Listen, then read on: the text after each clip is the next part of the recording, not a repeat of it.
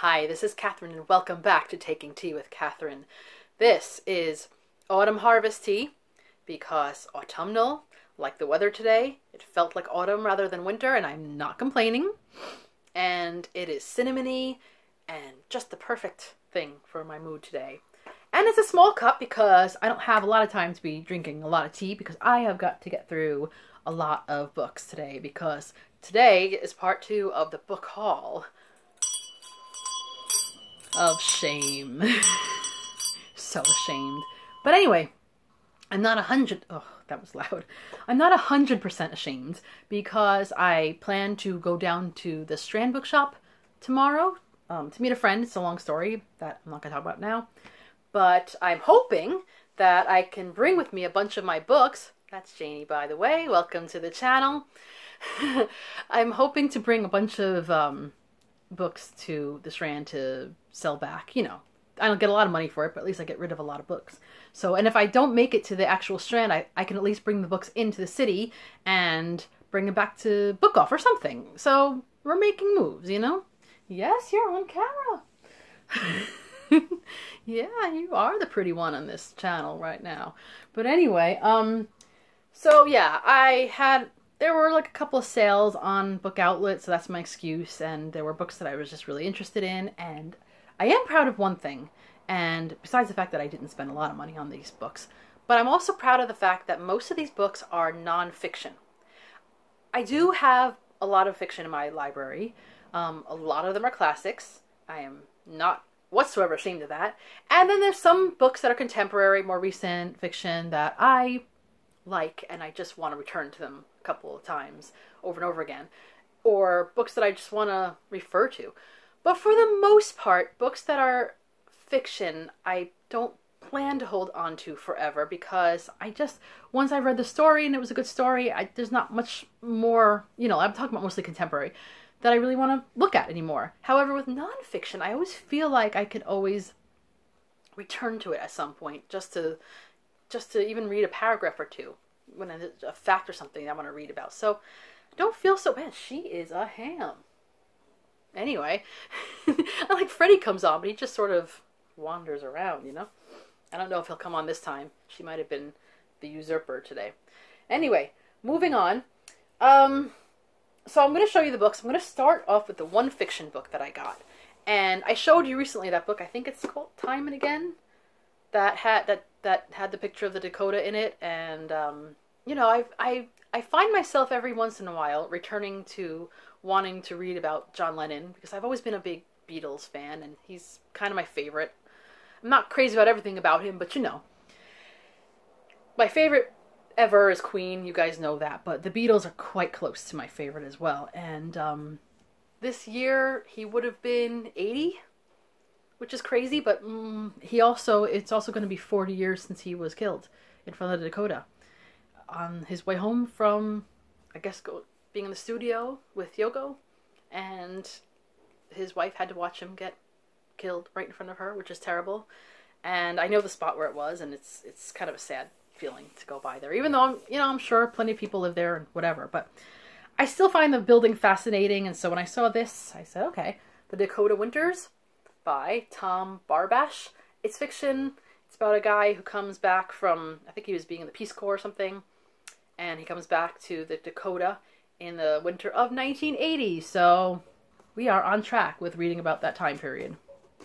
I can't believe it's going to be 40 years. I could actually remember the news when John Lennon died. It was a big, intense thing. It was, you know, every generation has their big news, big assassinations, especially anyone who grew up in the 60s. Oh my goodness. But that was a big one. You know, I don't remember really watching the news until then. And I was really young. So that's my fiction. And now I'm going to get into some of the, I guess you call it, the nature bits, you know? These are the animal books. This is called Wild Animals I Have Known by Ernest Thompson Seton. And it's, I think mostly based... What are you doing, kitten? Oh, she's playing with stuff. She's found the fairy lights. Yay. We get to have a distraction today. Anyway, I think this takes place in Canada, and it's about animals there, and that's cool because this guy is around the same age as my grandfather was, and he spent a lot of his time in Canada growing up. So I don't know how related that's going to be because whatever, but you know, I like making connections, and I just like reading about animals. And this is Sheepish: 2 Women, 50 Sheep, and Enough Wool to Save the Planet by Catherine Friend. I like reading about sheep. I read a book called The Lambs that I wasn't so crazy about. It was just too sad. Hopefully this won't be as sad. It looks like it's going to be cute, but I don't know. The name is kind of amusing, Catherine Friend, because even though my grandmother's name was Italian, it basically meant that. So that's kind of funny. I don't know. It just is. To me. To me. Speaking of friend, this is A Friend for Life. True stories of love and rescue from Battersea Dogs and Cats Home, with a foreword by Paul O'Grady, MBE. Don't really like the picture of these animals in the front, which is kind of sad because they remind me of a poster I had as a kid of this kitten and puppy that was supposed to be cute, but it looked, I don't know, it creeped me out. So I guess that's what it reminds me of. But I'm happy because for years I had a number of cats that we got from other people. Basically, someone was giving away animals or whatever. But then I bought a cat, Zenobia. I love her so much, but I always kind of had that feeling like I had to apologize because I bought her from a shop, and I don't really encourage that. So when I got, I still love her so much, but when I got Freddie, I got him from the ASPCA, so he was a rescue. Someone had, not rescue from the streets, but like someone had dropped him off, owner surrender, and so I feel like I rescued him from the shelter, as it were. So I felt good about myself, even though he gave Zenobia such a hard time. Janie I just rescued from the hall, but hey, you know what? So I do like reading stories about adoptions, whatever, pretty good, even though some of them are sad. But, so this looks like what it's going to be. I like the idea that it's Battersea because I haven't been there in years, but I have a friend who lives there, who I hope to see in London. And the park was really nice there. So, and this was, oh my goodness. Have you guys ever seen Humans of New York? I think they also have a Humans of London. But I think it started with Humans of New York, where people go around and take a picture of someone in New York and interview them. And they, whole quote their story. Some of the stories are messed up, and some of them are really interesting and inspiring. I ran into someone in Central Park with a parrot on her shoulder, and I said, okay, take a picture. She's like, sure, the Humans of New York guy did, so you can too. And I was like, all right. But someone decided to do felines of New York, which I think is so cute, because you guys know I'm a cat person.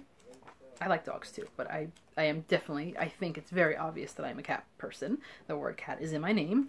And I was going through this, and now I can't find it, because of course when I'm going through it in front of you guys, oh, here it is.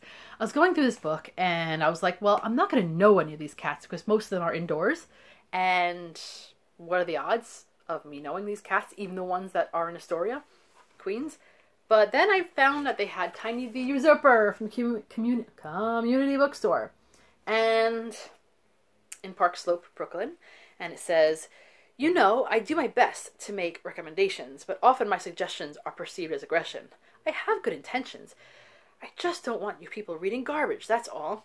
And I know Tiny. I've met him a couple of times when I've been to this bookshop. I don't go to Park Slope very often, but if you guys are in the neighborhood, do stop by, especially if you like cats. And I just think it's great, because I met Tiny, and he's a nice cat. He's really nice. He's very friendly, and he lets you pet him. So, So, alright, let's get into some greenery. This is The Wood for the Trees, One Man's Long View of Nature by Richard Fortey. And this is, I think, Oxfordshire, England, and he talks about plants and trees and stuff like that. And hello. Yeah. Sorry, a little agita there. Yeah. That's how I feel when I see things. I get all excited. I get choked up in a non-crying way. And this, as someone who is a city dweller and who doesn't really see as many beautiful trees as she would like, unless she can get to Central Park when it's not dark. You know, because I do value my life most of the time. I like this book, Urban Forests, A Natural History of Trees and People in the American Cityscape by Jill Jones, I guess. And I like the look of this. So I'm sure it's not just about New York. Where's she from? She's the founder of the Baltimore Tree Trust. Okay, so probably somewhere around there. I don't know. I just think that's up my alley. So there you go. All right. We're going into, okay, before we get into history.